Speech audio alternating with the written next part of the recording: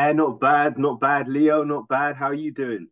All good, man. How's your week been going? It's been okay. It's been okay. I've been trying to break up the days with I've been doing more of the cold plunge. The cold plunge. Yes, yes. For those that don't know the cold plunge, tell us a little bit about it. Yeah, so it's basically Because you might inspire other coaches to get involved. yeah, there's a I lot of wouldn't benefits to recommend it, but yeah. yeah, there's a lot of like health benefits to it. I'm no doctor or anything like that, but I feel good. I feel great after it. It's a little bit nerve-wracking beforehand, Yeah, but it helps with things like recovery. I like to do it. It breaks up the day for me. yeah. So after this, I'm probably going to hit the cold plunge and yeah, be nice and frosty. Nice. But tell us what is it though? What is it? You do the workout and then what is a plunge? Because a lot of people might not know what it is. Yeah, so you basically just get into cold water. You get into cold water, and that's pretty much it. And you go in there for about at least 2 minutes. I'm in there for about 3 minutes. I've had enough after that time, and yeah, no, it's good. It's the way I do it. It's at the gym we've got it's like a barrel, and it's got a circulating water system, so it keeps it nice and cold for pretty all the time. So I think it's at around 3 degrees, which is pretty cold. And for those watching, Andrew is in London, so he's not anywhere tropical where it's really hot outside and you want to get into a plunge. It's like cold country. Yeah, No, yeah. so Andrew, before we get into to what we're going to talk about today, tell us a little bit about what's your day to day? What's the day to day life of an accountant? Oof. Okay, so for me, I can only go speak about my experiences as an accountant. So the morning is for me. I go to the gym in the morning. That Yeah. I start off the day going to the gym, clears my mind, um, and then come back, have something quick to eat, and then that's when I start the working day. I usually start the day with quite technical work, so doing the bookkeeping, doing the accounts work, following up on emails and things like that. And then in Mhm. the afternoon, what I do is I usually obviously after the cold plunge Keeps and some keeps you sharp. yeah, exactly because yeah, and then in the afternoon I usually save that time for client meetings, prospective client calls, video calls, podcasts, and things like that. Good, good. Like that. It's good you shared that, and I wanted you to share that because a lot of coaches, when I speak to them, they don't know what to do with their day to day. They like wake up and kind of go with the flow. But having structure, I feel like is really important to what you're doing.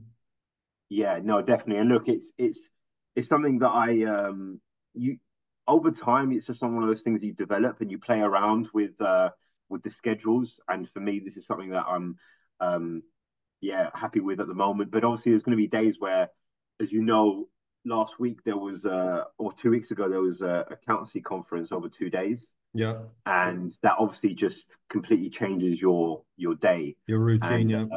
yeah, exactly. So it's just trying to fit those in as well. But yeah, that's the usual day to day anyway. Fantastic, fantastic. Okay, Andrew. Well, today it's going to be a little bit different to what we normally do, right? Today, we've got, well, over the last week, we've had a lot of coaches that have sent us in questions for you. Cool. So I thought it would be a good way for us today to get those questions out there so that you can answer them. And any Okay. coach that is watching that sent us the question, you'll be able to answer that. So I'm going to put you on the spot just a little bit today. Okay. All I'm going right. to I'm going to test your accounting skills. Oh wow. All right. Okay. How does that sound? Yeah, sounds good. Sounds good. Far away. Yeah. Okay, great. So we'll start with the first question. Now, some of these coaches haven't put their name on them. They've just literally sent me the emails. So I'll just say coach one, coach two, coach three. Okay, so the first question for you, Andrew, from coach one. Okay. okay, is what type of business structure is most advantageous when starting? Okay. So good question. But what I would say is in this context, it really depends on where you're starting out, you Okay. know? So for example, the answer is different depending on the situation of that particular coach. Yeah.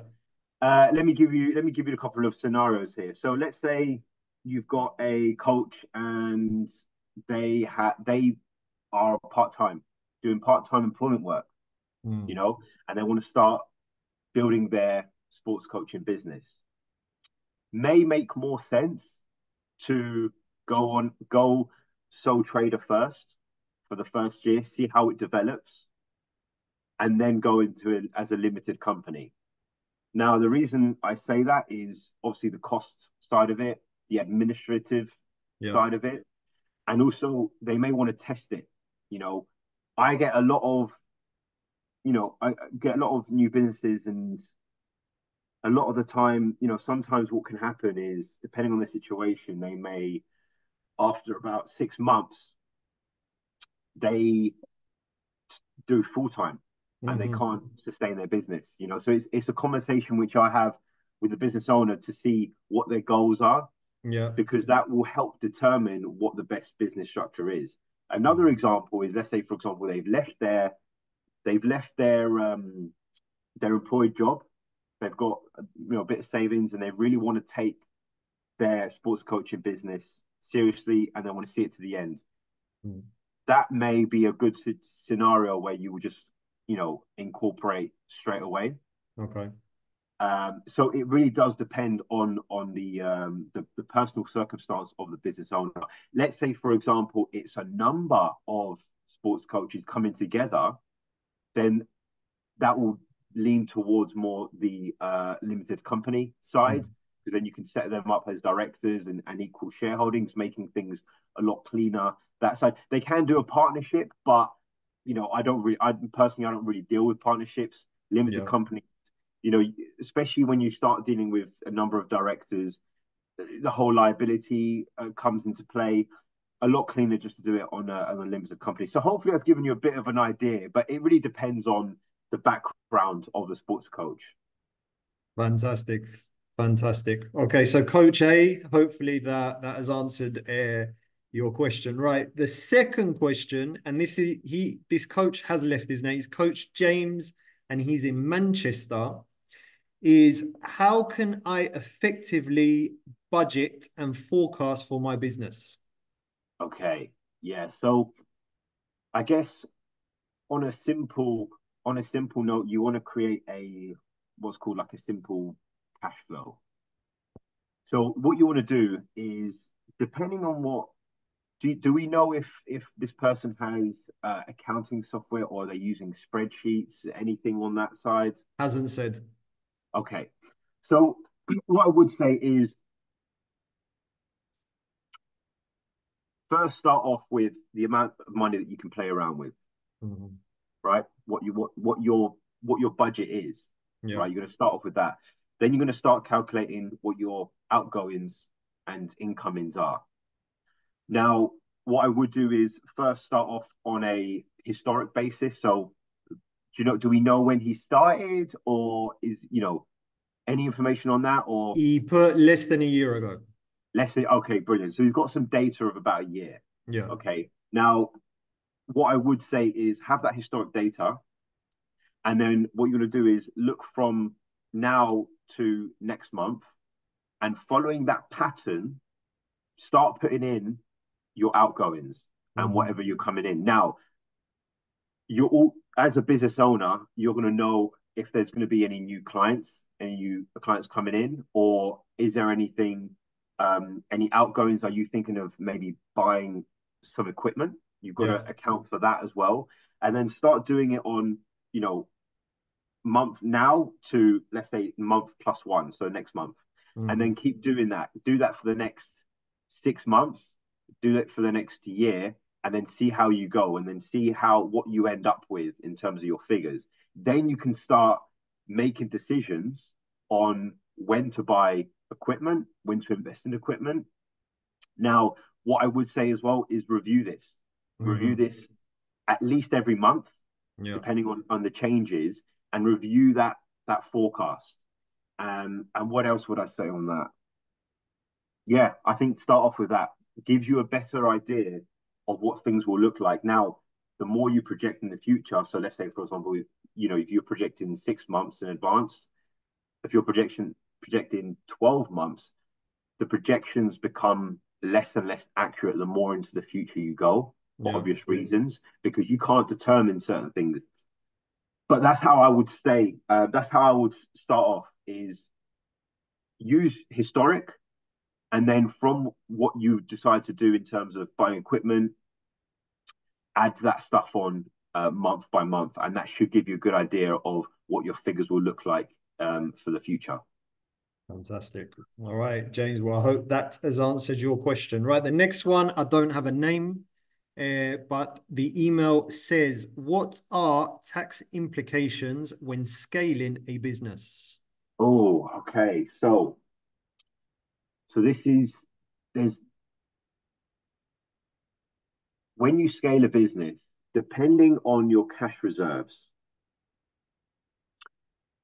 if you scale, then most likely is you're going to be there's going to be some investment costs when you scale up. So what that might look like will be additional staff. You may subcontract. You may take on. You may consider investing in some subscriptions, maybe booking systems and things like that. So initially, when you start scaling, you're going to have an initial, just costs. Now, what that does is that would essentially reduce your profit, your Yeah. taxable profit. Over time, what would happen from those initial investment costs? You're going to start, you may invest in marketing, for example, marketing campaign. Yeah. You've got to take all those things into account. What's going to happen then? It's going to actually lower your net profit. So you're going to be looking at, when you start planning for your tax year end, you're going to be looking at actually paying less tax because you're investing more in your business. Mm-hmm. But then the year after, you're going to ideally see a growth.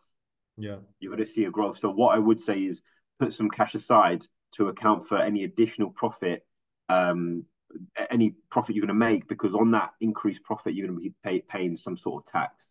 So those are going to be the general kind of tax implications. Initially, it's going to actually reduce your profit, which means it's going to reduce your tax because you're going to be investing a lot into the business. Yeah. And then over some time, maybe 6 months, 12 months down the line, you're going to start seeing some growth. That's actually going to increase your profit. Mm-hmm. And then you're going to start paying a bit more tax after that. So that's kind of how it would generally look. Okay, fantastic. Right. Next question is from Andy, who is in London. He says he's looking to start a football coaching business and he wants to know what are the best accounting softwares to use. Okay. Yeah. So this is your area, man. yeah, it's just you know what? It's there's so much to really talk about on this. I would say any of the leading.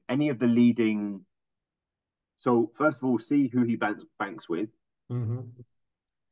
We have to see what his budget is as well.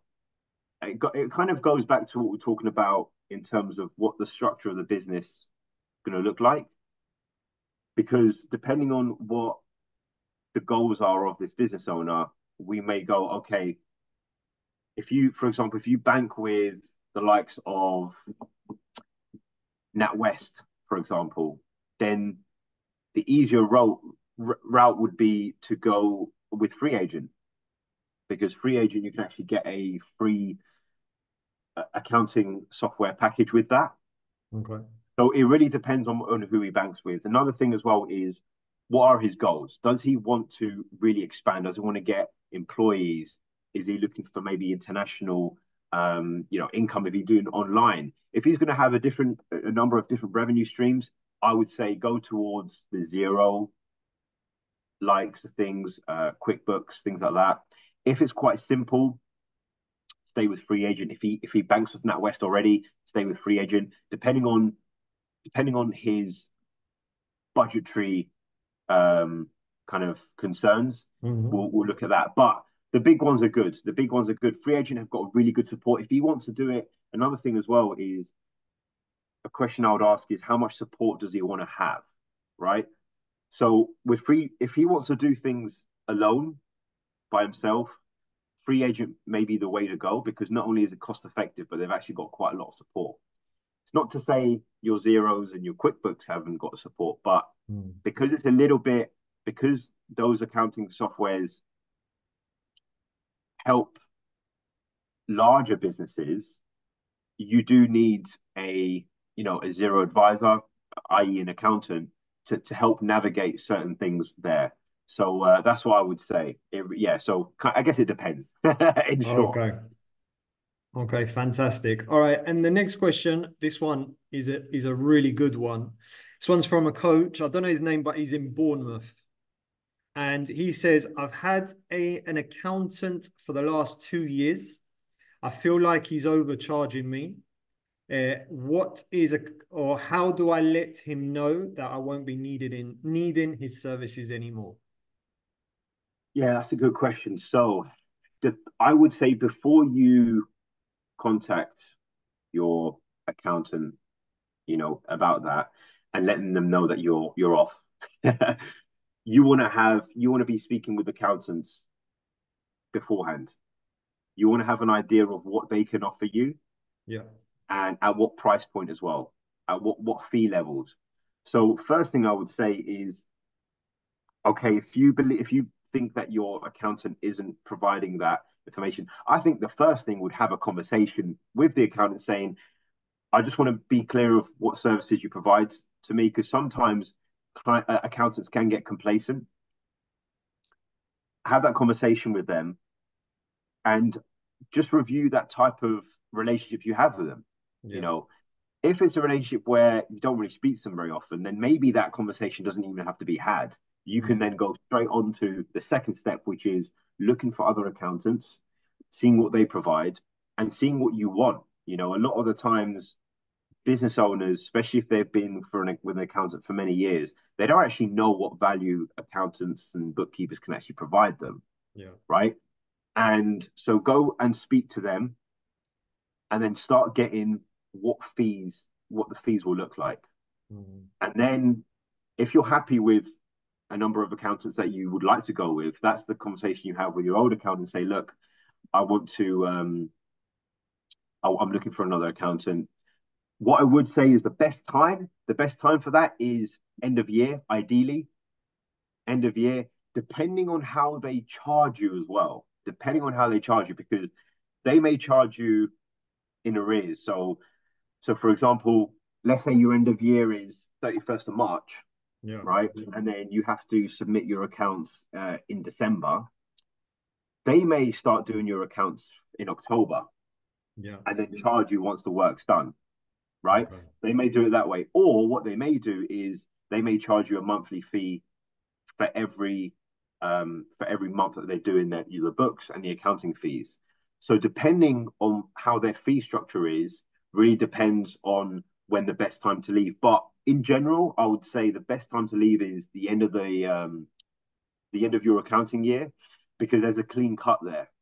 If you're doing it part way, especially if you've got things like payroll, that can be a bit of an issue as well, because payroll is a monthly thing.